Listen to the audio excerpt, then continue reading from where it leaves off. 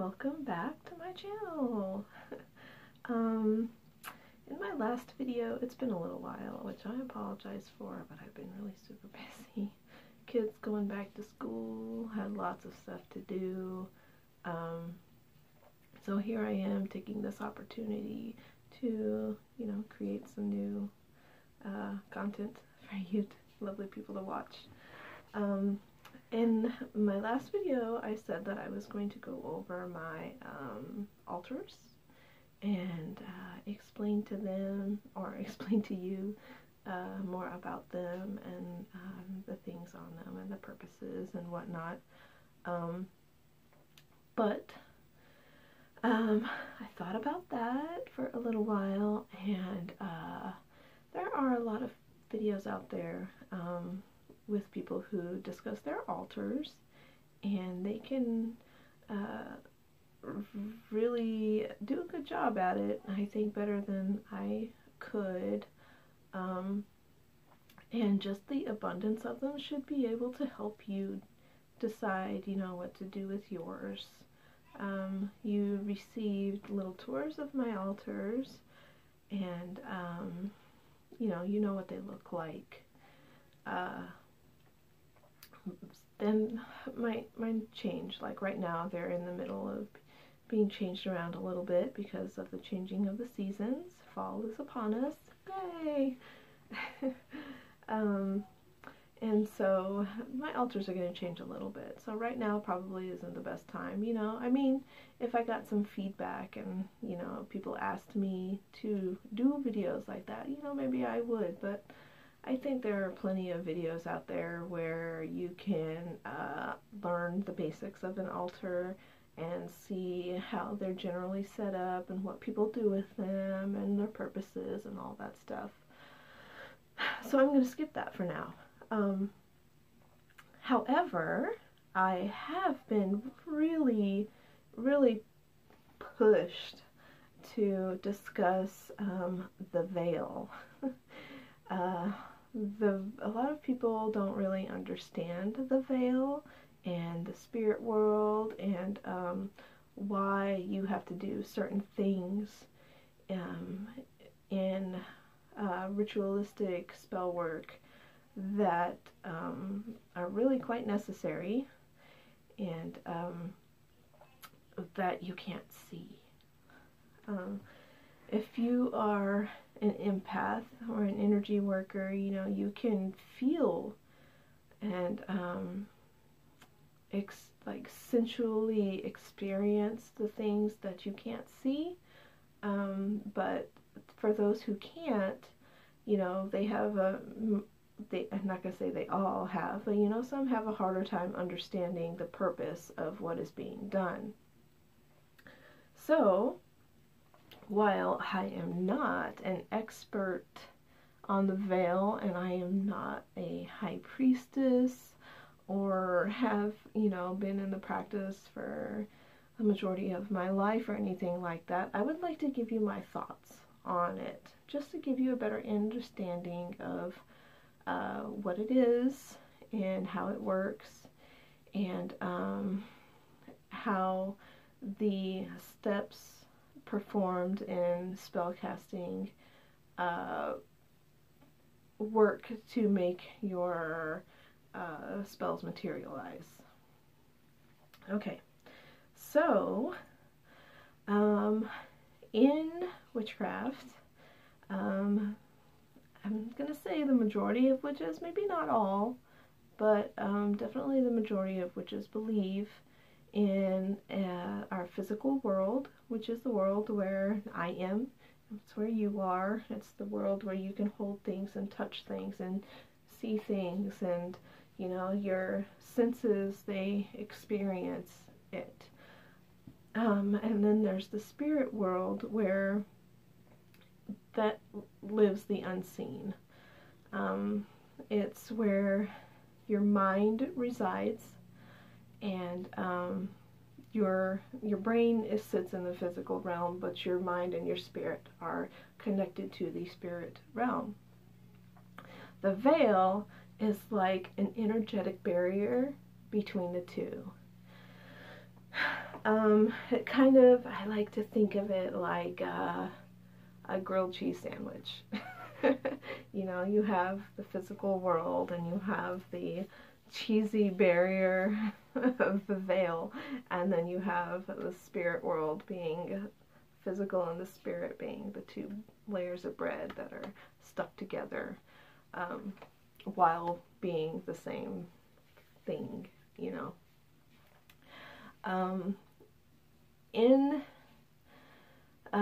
Wait, let me go back. Okay, so the veil is like an energetic barrier, and witches tend to believe that during certain times of the year, the veil is thinner, and then during some times of the year, it's thicker. And the veil's thickness depends on how well your spell casting is going to work and how much you're going to be able to interact with the spirits and beings of the spirit world.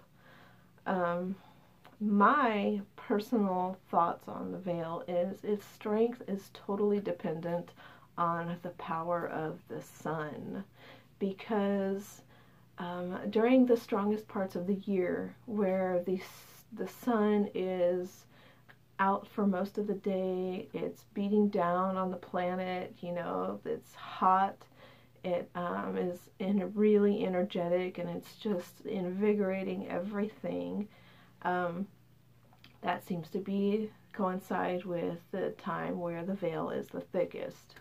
Whether that's scientifically, like the amount of the length of the day and the amount of like the UV rays, or you know, whatever it is, because it does also seem that like once the sun goes down, you have a better chance of speaking to spirits and whatnot. And a lot of magics are performed at night under the light of the moon, so that kind of goes hand in hand as well.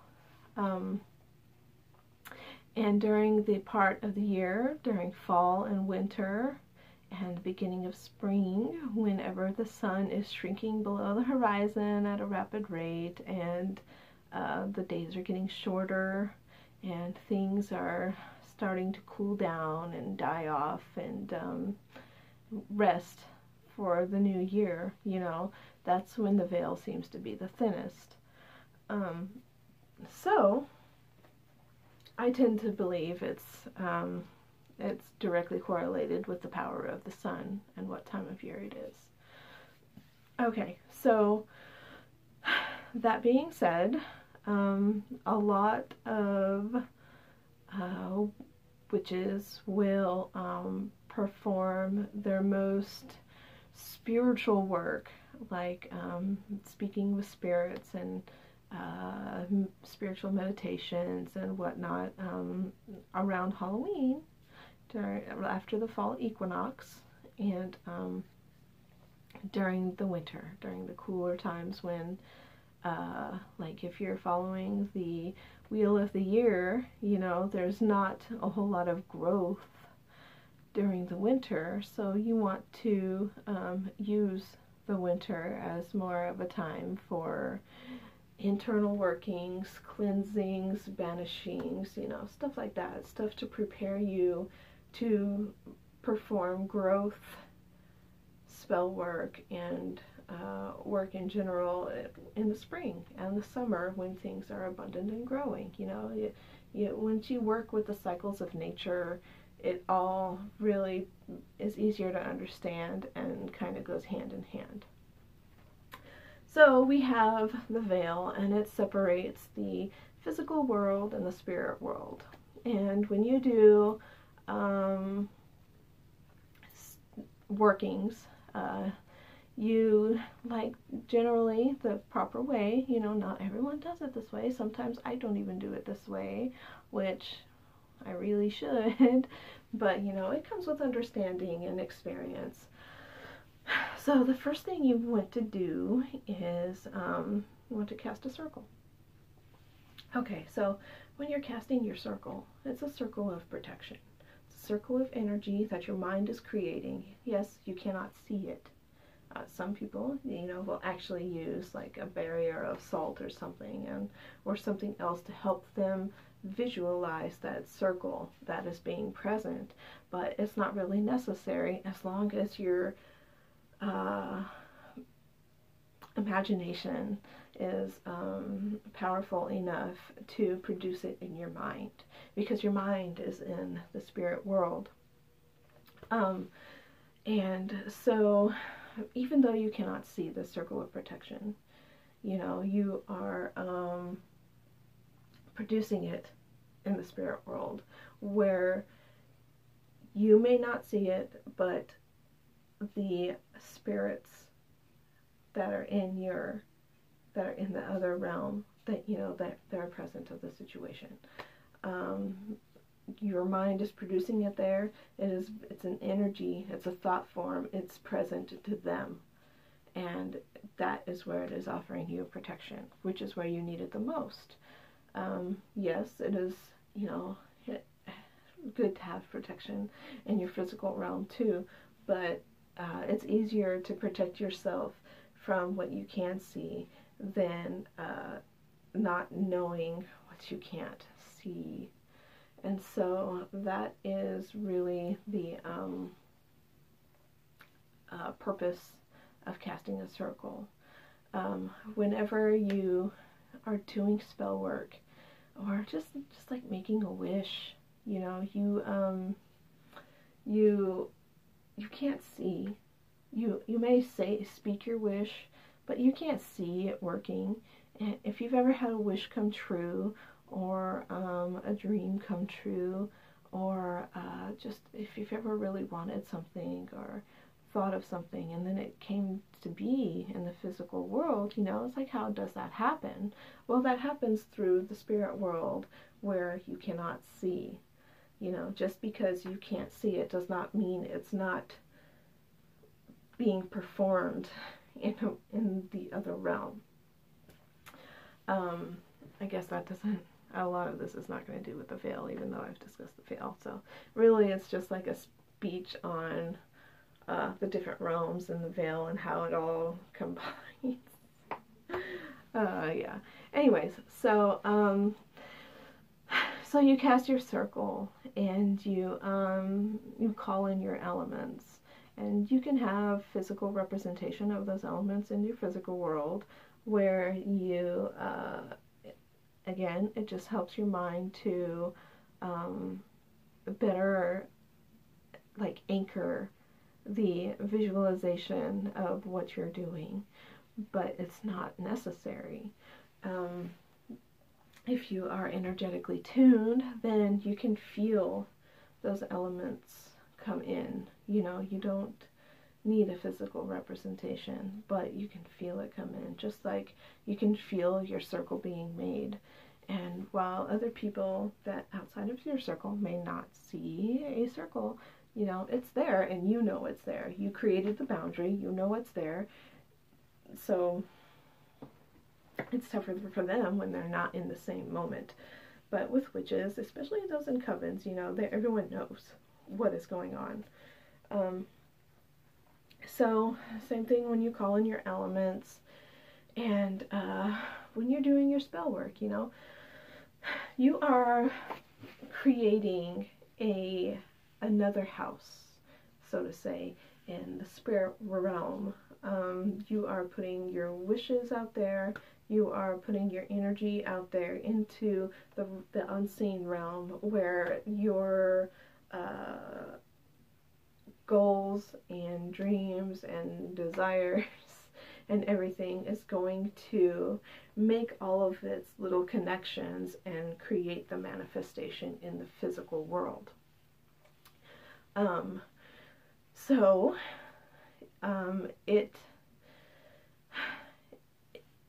It's easier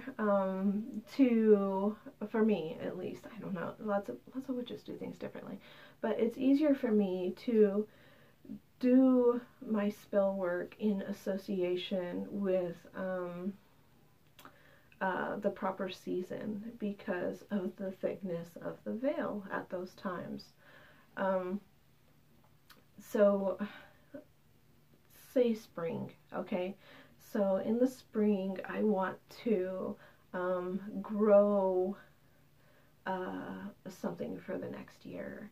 Say, not that, you know, I need love. I have a wonderful marriage and I love my husband, but say I'm single and I'm looking for love. So during the spring, I would, as like right before spring, the spring equinox, and you know, kind of after the winter solstice and the spring equinox, is when I would do intention spells to put out there what I want to grow. So I want to grow the opportunity to find the person of my dreams and have them come into my life, okay? So that's when I would do that work. And then as the spring, you know, goes on, I would continue with, I would just constantly put forth like that energy. Like you have to feed it. You can't, like a lot of, like actually I was taught to like do spell work and forget it. But I find that the best results for spell work is when it's reinforced. And so if I'm trying to grow love for the year during the spring and the summer, especially during the Beltane, yes, Beltane is a great time to really reinforce that spell work for love that you want, you know, or money. Say you're trying to grow money, you know, create on your altar space, create a permanent altar where you can constantly feed that spell work, and you can constantly put off that energy in the spirit realm that you're trying to attract and grow your financial, your bank account or something, you know. So it once you've like done that through the spring, you know, the veil is growing. So it's getting thicker and thicker, and it's kind of it's not as easy to accomplish things. It's kind of, oh God, how do I say this? It's kind of like creating a barrier, you know, and like you may be feeding your altar or feeding your spell work or whatnot, but it's a time to let it grow. Like there's like saplings. Saplings require a lot of tending to. They need help to grow. You know, you water them, you make sure they're spaced apart properly, you know, but then once they reach a certain height, you let them grow. You let them do their thing. You let them blossom. You let them grow. And so during the summertime, when the veil is the thickest, you want to tend to it simply, you know, and just kind of have faith, really, that you're manifesting, that your work is out there, your intentions are out there, and you just want to kind of relax. They're like when you're beekeeping, okay, the two best times for bees to produce honey is during the spring and the fall, because that's when there are two different flowering seasons. During the middle of the summer is what a lot of bees encounter. It's called a dearth. That's when it's too hot and a lot of the plants have stopped flowering.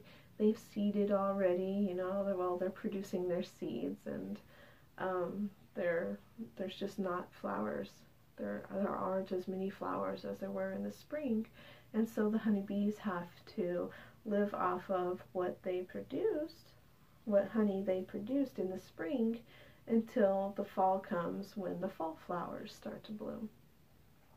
And so the same thing is like with spell work. It's like even the honeybees, who are also known for being messengers to the gods, so they kind of have a spiritual attunement there too. So it's almost like they know that the veil is thickest thin. You know, it's not a time for growth, or not growth, but like creating. You know, it's a time for rest and kind of just building up what you have. And then the fall comes around whenever the veil starts to get thinner and the sun starts to dip below the horizon again. And then we approach harvest season. And whenever harvest season comes around, it is very important to give thanks. Thanksgiving, you know, stuff like that. That's why Thanksgiving is there. Mabon, Lunasa, you know, those feast and harvest festivals are meant to attune you with that. Like, you know, you should. Harvest season is coming, so the veil is thinning. So the energy that was creating in the spirit realm, all of your intentions that were creating there are now able to start manifesting because the veil has thinned. And so it's easier for that to make its connections. And that is generally when I start to see results from my spell work. And so it's like a 6-month thing. It's funny. I have really noticed that if I put something out there, it generally takes about 6 months for me to get results from it. Very rarely do I see instant results, but if I do, it's usually during the late fall, winter, early spring, whenever the veil is the thinnest. So fall, harvest, you want to give thanks. Not just to the people around you, but you want to give thanks to the earth, because the earth is manifesting. The spirit realm may be doing a lot of work, but you can't produce something that you can touch without the earth. The earth is, the stars may provide the dust, but the earth provides the creation. So you want to give your thanks. The more thanks you give, the more abundant your life is going to be. It's a gratitude thing, you know. There's lots of things out there that tell you, hey, if you give gratitude, then you're going to receive good things. And it's the truth. It's you don't even have to be a witch to, you know, realize that's the truth. When you give thanks, you receive good things. When you give, you receive, you know. It's a natural karmic cycle, kind of. So when the veil is starting to thin, you start to receive, and that is the harvest. You're starting to harvest the manifestations of the spell work that you did. And then once harvest season is over, you have the cool down period. That's when you have received your blessings, you have received your spell work. During the cool down period, you know, it's easier to talk. It's easier to talk to all of those spirits that helped you to manifest. You know, it's like you're talking to your friends, like, hey guys, you know, I really need this in my life. This is exactly what I want. Can you help me get that? And during the summer, they're running around the spirit realm, trying to collect all the things to make what you wanted happen. And poof, they made it happen. So you give thanks. You give thanks to them. You give thanks to the earth. You give thanks to the people in your life. and that shows gratitude. It builds relationships. It builds relationships with your physical realm, and it builds relationships with your spiritual realm. So after your cool down period, you know, there's not a lot of growth during the winter. There just isn't. Everything is covered in snow. Everything is calm, cold, quiet. And so the best thing to do is to do things associated with the cold, calm, and quiet. You want to start off the new year with new things to manifest. But say you have like a problem, you know, that you think, say you want to manifest a new love for the new year, but you tend to be kind of a jealous person, and that causes problems in your past relationships. So during the winter period, you want to do spirit work, not just with other spirits, but with your own spirit. You want to cleanse. You want to banish. If you like, not only should you cleanse your physical house, but you need to cleanse your mental house. You know, like, you've created, if you're a jealous person and is causing bad relationships, like that's a spiritual thing. You know, yes, it's causing problems in your physical realm because you have no one to be with, but all of those emotions are residing in your spirit realm. It's residing up here. So you want to banish that. You want to cleanse it out.